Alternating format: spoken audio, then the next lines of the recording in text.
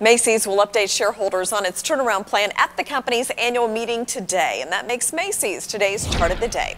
Well, Macy's has been struggling lately and announced this week plans to refocus on its 150 best performing stores, adding more high-end inventory and staffing. Macy's has tried to be a middle-of-the-road retailer, but that hasn't been such a great place to be. Shoppers have gravitated to either deeply discounted items at outlet stores or focused on high-end stores such as Neiman Marcus or Macy's sister chain Bloomingdale's.